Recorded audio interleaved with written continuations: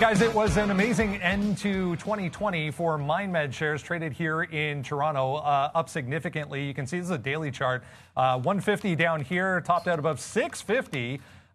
We're off to an equally strong start once again in the new year here for MMED shares. Again, this is the Toronto listing. You can check them out on the OTC market as well. CEO, co-founder, and board director J.R. Rahn back with us. If you've been watching the show for any length of time, you might recognize J.R. when we get him on here. We're going to talk about some exciting news that they released earlier in the week.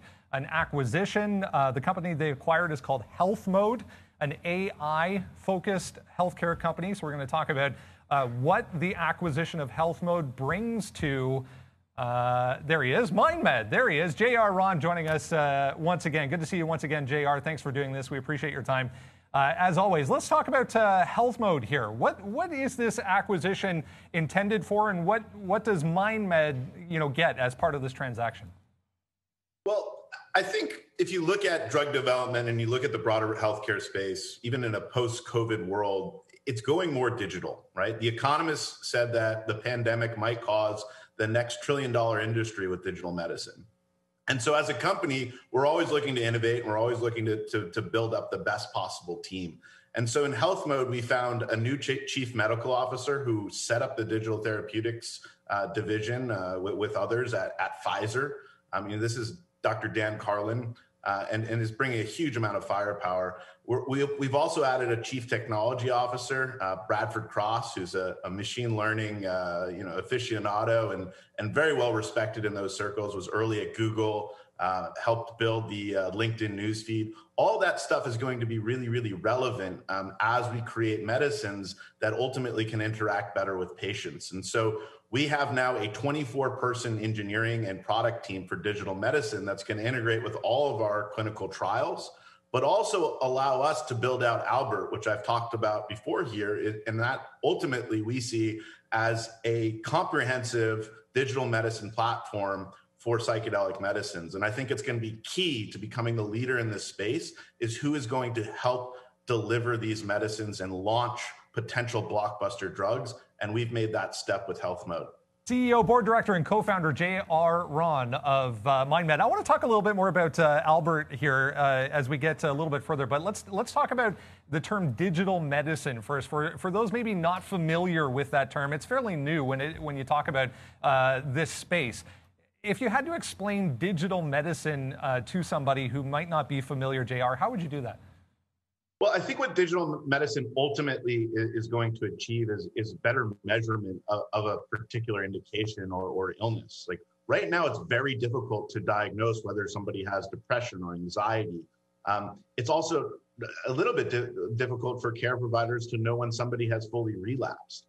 And so we're going to try to give the care providers and the patients the tools that they need to connect better and ultimately allow them to understand how their mental health is affecting their mind and body, because that is MindMed's mission. MindMed's mission is to really attack this mental health crisis that is growing. And it is growing out of control right now because of COVID-19. And so with these tools, we hope that folks, once we can get drugs approved, but also once we can get certain applications and measurements approved, this can be very, very helpful for mental health. I think the biggest, sort of outcome in the digital medicine space recently has been the Apple Watch, right? Where it can actually measure your blood flow. And there's all these different biomarkers that we're going to be able to understand better in clinical trials that can eventually scale to the entire mental health space. Now, you mentioned AI briefly to begin here. When it comes to artificial intelligence, it seems to be applicable to all sectors these days, and now getting into the medical side of things. How do you see AI, or what role, I should say, do you see AI taking in this? Well, I think really a lot of times mental illness is just vastly misunderstood, right? In how you treat a patient, right? There's so many different ways. It's not just you give somebody a pill and that's going to be fine. I think what we're going to really pioneer here in the AI space around mental health is what is working best, and let's self-correct for that over time as a company. And so we'll put something out on the market and be able to understand and learn if that's actually working.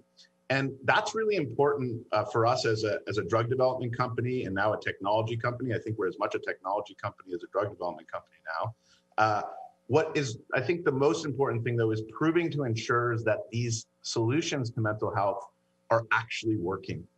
And that is how we're going to extrapolate more value from the system, but also heal a lot of people at the same time. So when it comes to Albert, the platform that the company is still continuing to develop with this acquisition and bettering, when do we see this taking more of a significant role in the overall marketplace?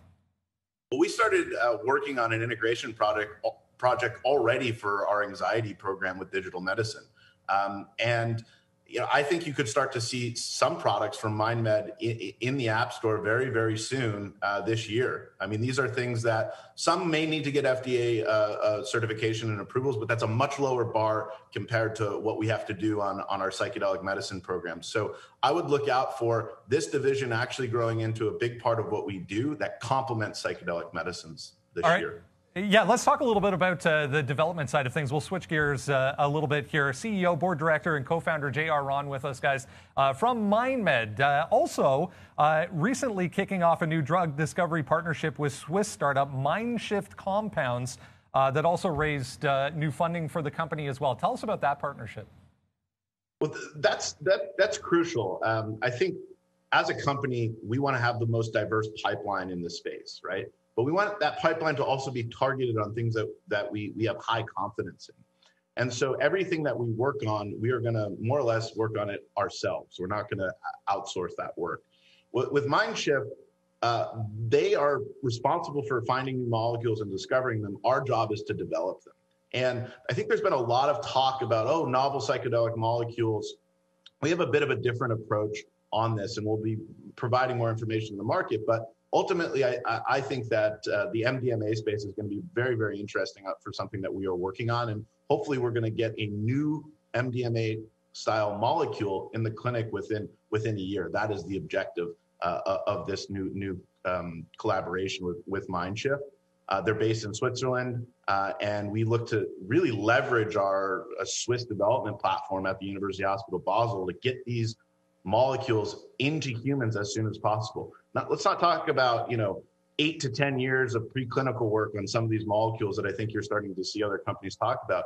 If it's not in a human, you're very, very far away from commercializing that. And so we want to build an early stage portfolio of novel molecules that we can get into humans as quickly as possible. I think that's one of the key things about MindMed is we're very practical on how we move these things forward. So as the space continues to grow and gain popularity, JR, how close, in your opinion, are we as a society to, these types of treatments being accepted on a broader scale, without a bit of a stigma attached still? Look, I think we're going to get over the stigma very quickly. We're just in the last year since I've been coming on this show, I mean, the stigma has changed with my friends. I've seen in the media really pick up what we're doing and what MindMed is in acting as a leader. What I will say is the seminal question that needs to be answered for this space, more than stigma at this point, is how do you commercialize these substances and get them to all Americans, right?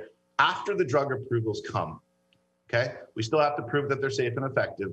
But let's say in 3 to 4 years, how are we actually going to scale this? 60% of US counties don't have psychiatrists in them. We do not believe in the clinic model. We don't think that real estate scales.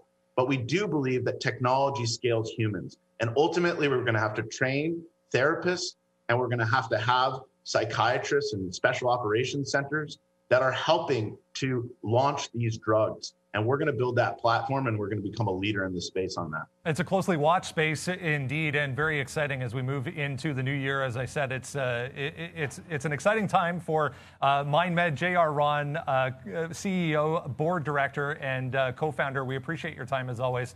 We'll look forward to another update. Thank you so much.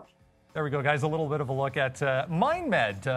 I mean, just an impressive move, to say the least, as we've talked about on this show into the end of last year. And here we go again, guys. Another positive start to the year for MindMed.